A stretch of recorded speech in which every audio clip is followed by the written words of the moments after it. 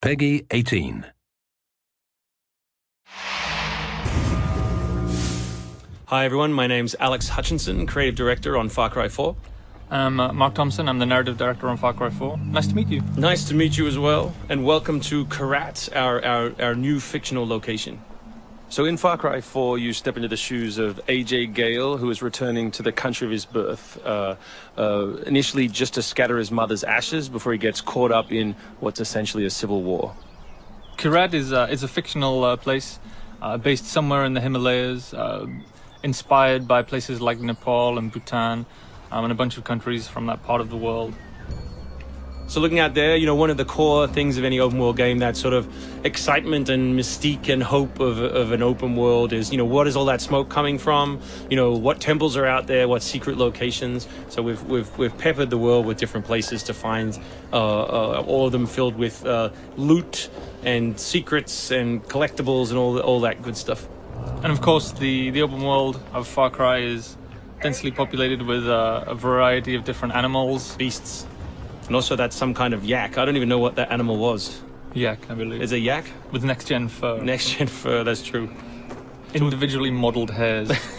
So you see here with the eagle, you won't see it in this demo, but you can be attacked from above for the first time in a Far Cry game. So we've tried really to play with verticality, to have threats above and below you.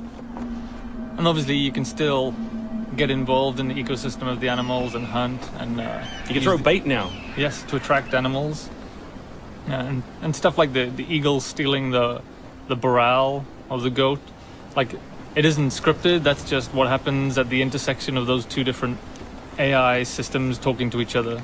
The goal being that every player tells themselves a different story, that they get different surprises, that they have a different story to tell their buddies when they come to work the next day or go back to school or whatever.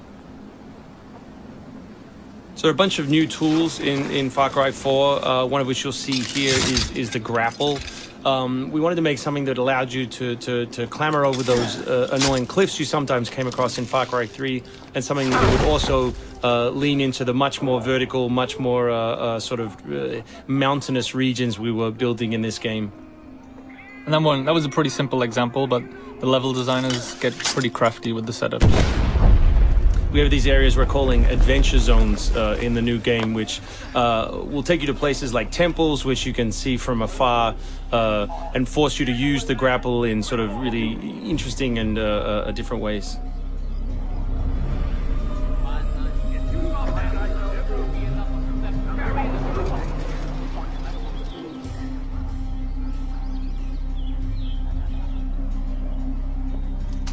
The auto crossbow is a new stealth weapon that we've introduced for Far Cry 4. It adds a little more versatility than the bow did in Far Cry 3.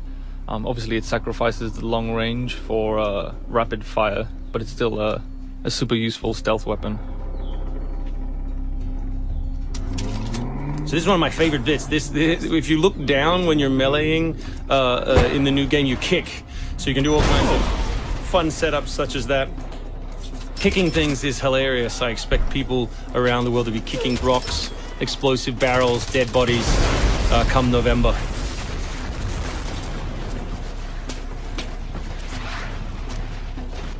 Our goal really was just to provide as many tools as possible, whether vehicles or animals or weapons or goofy stuff, and let people fit them together any way they want. Yeah, and we've snuck a few features in that fans of Far Cry 3 I think are going to be surprised by. Drive and shoot. Yes.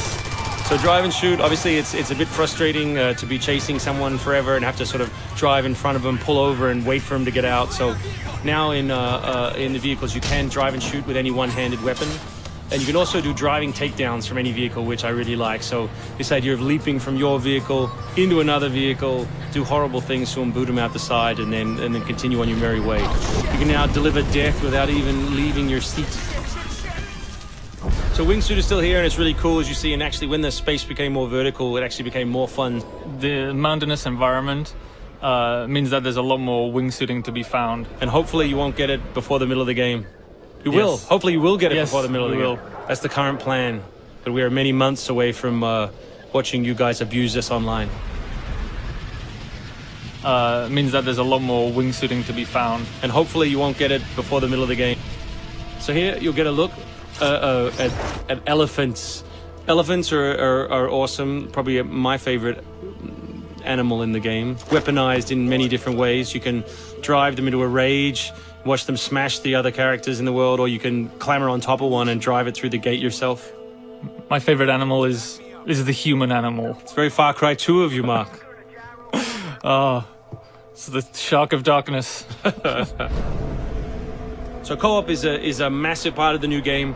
It's one of our big ways of opening up the open world and letting you play any way you want. So basically, when you ask your buddy to join, all the solo missions turn off, and you're left with all of the open world toy, the outposts, the fortresses, the towers, all the quests to play any way you want.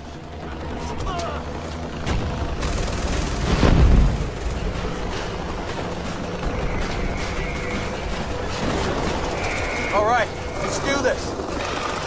What do you think of the Buzzer, Mark, which is a small one-man helicopter? It's very red. No, but it's cool because it gives like this almost like developer perspective on the world. Like you normally in Far Cry 3 you could never really see an outpost, or you couldn't engage with an outpost from this kind of vantage point, which is really cool. So the outposts from Far Cry 3 were like the template for the fortresses. They're kind of like bigger, better, more badass version of the outpost to More badass. to paraphrase Cliffy B. Badassitude. So imagine charging that vehicle, you know, atop the elephant as opposed to just watching it happen. We spent a lot of money on that feature. Yeah, a lot of money. Perhaps we could have put that in a video. Very expensive. So thanks everyone for watching. We really appreciate your time, and we look forward to showing you a whole lot more gameplay in the coming months. The game ships, of course, November 18th worldwide on PS3, PS4, Xbox 360, Xbox One, and PC.